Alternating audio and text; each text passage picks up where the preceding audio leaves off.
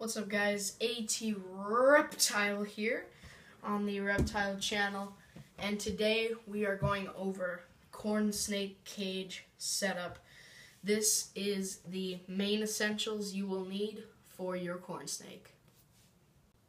Alright guys, so obviously if you are trying to keep any pet, well, mainly any reptile, whatever you're keeping, hamster, gerbil, whatever bird, you're gonna need a cage for it. So usually these glass aquariums is what people keep it in, unless if you're a breeder, of course. But this the specs of this guy is a 15 long, so it's 15, and then it's longer than instead of higher. This is ideal for baby corn snakes, and then you will have to upgrade once they get bigger over time, but that will not be for a few years, so it'll be better. You'll save more money by just getting this than upgrading in a couple of years. So also, you're definitely going to need some heat source. Some people use lights, some people use an under the tank heater, some people use both. It's honestly your preference, but if you choose to use a light or if you choose a under the heater, make sure that it is the right temperature. If it's not, then you might need to use both or something. You're also going to need a water dish. They actually surprisingly like to drink water. Mine has drunk water probably about 3-4 times since I've had him. And you're going to want some kind of branch, whether it's either a log or one of these artificial leaves. You need a hideout, no matter what kind of snake it is, no matter what, even the leopard geckos, you need a hide for them. So you need a hide.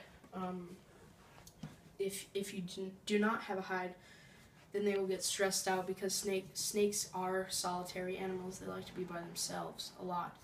So the hide is a great place, and you're going to want that right under the light so they're still getting heat. And if you do have an under the tank heater, the best place for that to be would be where they like to chill out the most. Mine is right there in that hide, so I would be putting an under the tank heater right there. Okay guys, so for any snake that you have, you're gonna need bedding. This is Eco-Earth. Some people use Aspen snake bedding. Some people use even newspaper. I only suggest newspaper for babies, which is fine for babies, but you will need to have regular bedding once they grow older.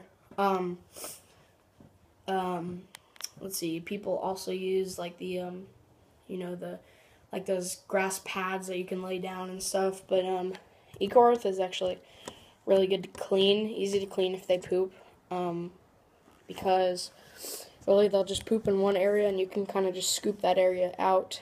And then if you're a disgusting person, I guess, you can just cover it with the Eco-Earth. So let's go ahead and take the snake out, and I'll show you some things that you need to do when taking your snake out. Okay guys, so with any snake, like I said, you're going to need the light, so turn it off when you're about to take him out.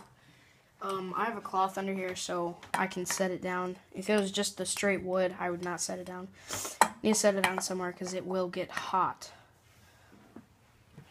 You need to make sure you have a lock of some sort. If you do not, your snake can possibly get out. See, as this is locked on, it will not come out. So, just taking that off. Now we're able to slide it off. And then we go ahead and try and get the snake. When getting a snake, you have to get it with confidence and get it from behind the head, never go head first. So you get a little overview of that snake right there. Looks beautiful. And we're going to go ahead and take him out right now. So again, like I said, you never want to go head first from this way. You always want to go behind it, just like so.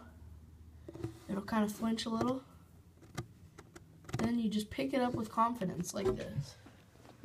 You just pick it up. That's all you got to do. You know, you can pick it up from right here behind the head. Right here is the ideal place to pick it up. And if you have a meaner snake, once you get it up in the air, usually it'll become pretty nice. That's not always the case, but sometimes once you pick it up, it'll be fine. So we're gonna go ahead and just take a little look at the snake, show you a couple things about him. And so there is the snake. Really pretty animal. This is a corn snake.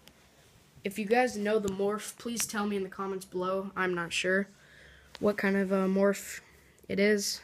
All I know is it's a corn snake, and it's really pretty. I don't know the gender because I'm actually kind of too scared to pop out the hemipenes. But if you were to do that, then you would go to the tail area and kind of squeeze, and it's kind of a weird thing, but you have to do it very carefully or you might be able to hurt your snake, which you don't want happening. So I'm just not going to do it. Maybe I'll get a professional to do it sometime. I'm not sure. But yeah, there's the snake. Looks pretty awesome. Snakes are great as pets. Corn snakes are great as starter pets, as well as ball pythons. Yeah, these guys are just really cool. You can handle them just like this. Open up your fingers. Let him just crawl between. Let him slither. Let him go wherever he wants. You know, once he's kind of going off that hand, grab him with the other one. Like this. So that's the kind of the proper way how to handle a snake. And then, I mean, you can also just let it go like this. But with corn snakes, you have to be very careful. Keep an eye on them because they are quick animals. Not right now, but if he wanted to, he could dart off pretty quickly. I mean, so you have to just make sure you are aware of that and are watching your snake. You don't want to just leave it there and forget about it. You definitely don't want to. Okay, guys, thank you for watching this video. I will see you guys in the next. Peace.